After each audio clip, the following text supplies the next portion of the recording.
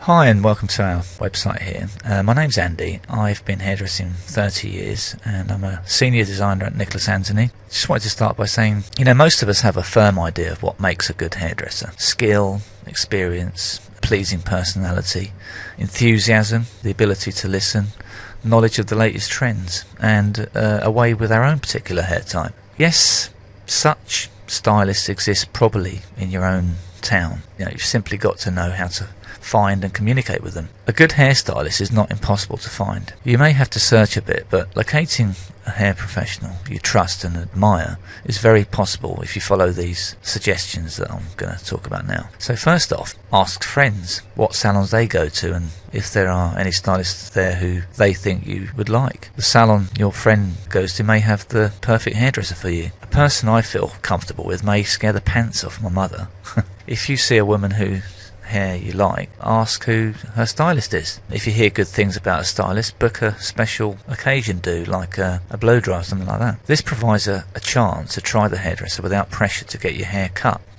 Pick a salon with a good reputation. Usually a salon gets a good reputation for a reason. Professional, talented, caring stylists. Negative reports like, indifferent stylists or gossipy assistants can mean a negative salon experience. And schedule a consultation. And when you call, remember to tell the receptionist about your hair type and what kind of looks you like. Most salons don't charge for a consultation, and it's a great way to get to know a stylist before committing to an appointment. The most important element in the relationship with your hairdresser is communication. True, most of us struggle to communicate with our own loved ones, or co-workers, or even ourselves. How can we express ourselves to someone we see just every couple of months? When it comes down to it, you don't have to do anything. Keep in mind, however, that unlike those other people in your life, your hairdresser stands over your head holding a pair of scissors. That alone is enough to get me talking. Make life easy on yourself.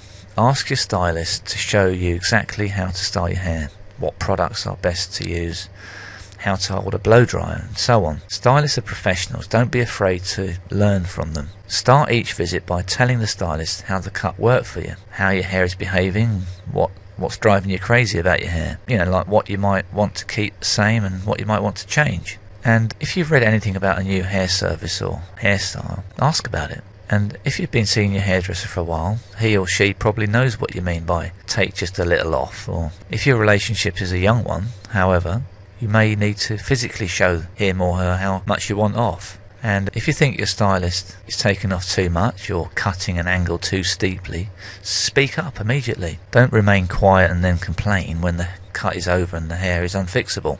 You may reach a point where the relationship with your hairstylist isn't working. Maybe your hairdresser is burnt out and it shows in kind of wandering attention. More commonly, however, it's you who've changed. You want to grow your hair long, but your stylist, works best with short hair, or you have decided to go back to school and can't afford your stylist's recent sort of raised braids, or you're kind of just simply curious and wonder what a fresh eye would envisage on you. If you find someone new to visit, are you under any obligation to call your previous stylist to say you won't be coming back? I asked a few hairdressers those thoughts, and the surprising answer is, well, no.